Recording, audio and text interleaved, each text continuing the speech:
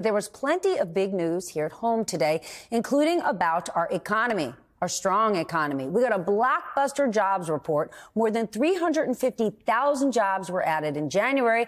That was nearly double what analysts expected. And the unemployment rate held steady at 3.7%. This is just the latest positive sign for the economy as Americans are finally starting to feel better about all of it. Just listen to Fed Chair Jay Powell earlier this week in a rare statement. This is a good situation. Let's be honest. This is a good economy. Not something you hear from him often. Joining me now, my dear friend Ron Insana, CNBC senior analyst. Ron, for months, people were debating, will it be a hard landing? Will it be a soft landing? It seems it will be no landing. This is great news.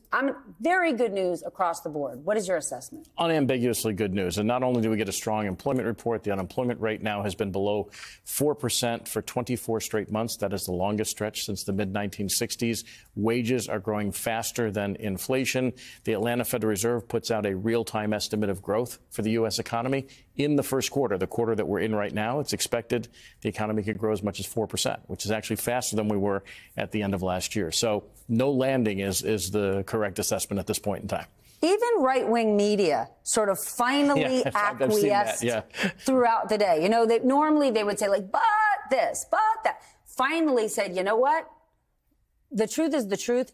The numbers are good. So you're hearing that, you know, so we often hear, well, people are told the economy isn't strong. That's now changing. There is so much good data that people can't say, well, it's not so good. Do you think people will start to feel it more? Well, we're seeing it in the consumer sentiment and the consumer confidence data. Which is up. We're not seeing it in the polling because actually people are responding to the economy based on the party to which they belong. So if you're a Republican, you think the economy is not doing so well, at least according to the polls. If you're a Democrat, you think that it's doing better. I do think people are feeling it. Stephanie, stock market, new all-time high for the S&P 500 and the Dow Jones Industrial Average. Americans have over $6 trillion in cash in money market mutual funds. That goes to $8 trillion if you count certificates. We don't know what deposits. that means. They have a lot of cash on hand, so consumer spending can remain strong for some time to come, which means the economy is not likely to slow down anytime soon. So this is not just a good economy. This is about as good as it gets. You know, back in the 1990s when wages grew faster than inflation, that was a really good environment, new all-time highs in the stock market. It's effectively what we're seeing. The one wrinkle is the fact that prices overall in a post-pandemic world are higher than they were before the pandemic. But employment's better. Inflation has slowed considerably. Wages are up. It's good news all around. Not a wrinkle, but a risk. Let's talk about what's happening overseas. These U.S. strikes tonight, do you think they will stop the Houthis from continuing to attack cargo ships, right? Attacking those cargo ships is forcing those cargo ships to make massive turns basically around an entire continent to make their way around the world, which could definitely impact prices, worsen inflation, hit oil prices.